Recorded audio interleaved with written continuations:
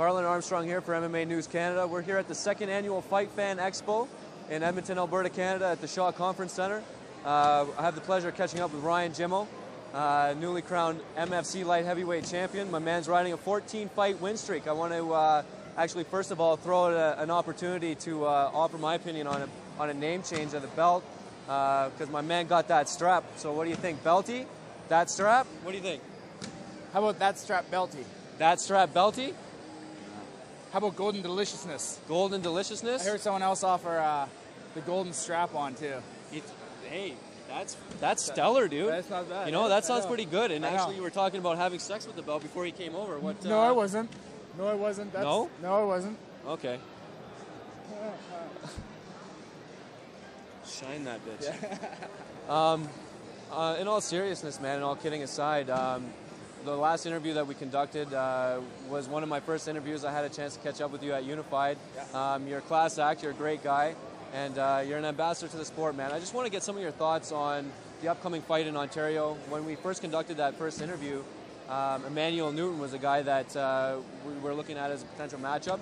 You called him out, giving him a rematch, a shot at the title, and there's been some rumors floating around that maybe he may not be able to compete in Ontario. Can you speculate on that for us? Yeah, I mean, the fight was signed and ready to go, and I think Emmanuel, he sustained a minor injury in the last week or so. So we're gonna know tomorrow for sure if it is going to be Emmanuel. But if not, we've got a couple of replacements, so I'll definitely be fighting on the Windsor card. Okay, that's cool, man. Because I'm really looking forward to that one. I'm going to be down there, and I'm looking forward to the action, man. So I was hoping that they'd have a replacement for you, just in case things went sour.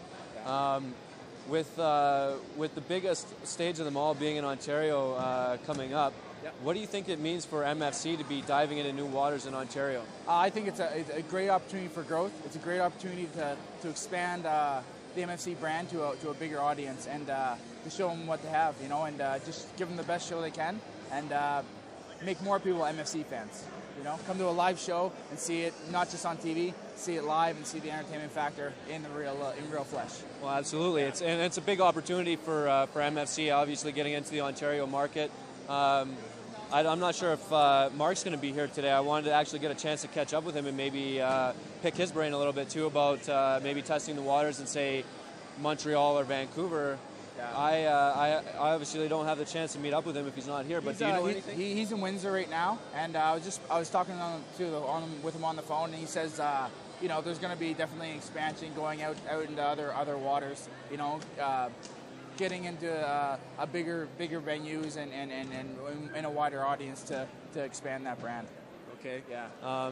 Obviously, you're not the guy to start picking the brains about some of the managerial opportunities with MFC right now. But let me get your thoughts, man, on what it means to the landscape of mixed martial arts to have Zuffa purchase Strikeforce, and tell me what you think how that shakes up the landscape. Okay. Well, I think it's very good for Zuffa. They're going to make a lot of money. I mean, that's obvious. Absolutely. But I think it's good for the fans. But I think it puts the fighters at a compromised position. Where there's one big monopolized company, they're going to get treated worse, and they can treat them worse. I think it's in their power to. It doesn't mean they're going to for sure, but it's in their power to say we're going to give you less pay and cut guys faster. I think it's going to make more of a volatile work environment for the fighters. And on the sponsorship side of things, I think the sponsorship is the same thing in UFC. There's only a couple sponsors in UFC, and if you don't want to accept $500 when you're worth more, they can say, hey, we don't care, we don't need to sponsor you, someone else. So it puts the fighters, since we don't have a union or representation, it puts it at a compromised position, and already fighters are the ones that are giving their blood, sweat, and tears, and everyone else is kind of milking the gravy off our hard work for the most part, Absolutely, man. And you're very educated on the sport. You're a very intelligent fighter. You're a very intelligent guy. You just put a whooping on my ass in the chessboard, so I'm going to come back for a rematch for that. I am not going nowhere without a challenge. I know. I didn't get much sleep last night, but what do you think then that this means? Like you kind of touched on the sponsorship. Do you have any sponsors you want to shout out right now, really quick? I do. Good for you. For last fight we did a documentary, and they followed me around and kind of filmed like what it's really like to be a fighter. So I found they're a great sponsor. They help support me, and X Factor. My friend Jim, I mean, he just helped me in the worst times, and fighters need that sometimes, you know. Sometimes, you know, you want to accomplish your dream, but sometimes maybe you don't have the means. And people like my friend Jim, he gave me the means to move on to the next stage and help me out. So, yeah, Full Tilt Poker's always been very supportive of me, as well as Lean FX. What, any coaches, any specific friends or family members you want to get in there too, man? Little plug and play, man. It's always good. All right, right? plug and play. Frank Lee's, it's like a second home to me, you know. The stand-up is awesome. Frank's a legend, you know, and there's great instructors there, Cadro and Billy. Hayabusa, it's been great training there, you know, just a good group of friends.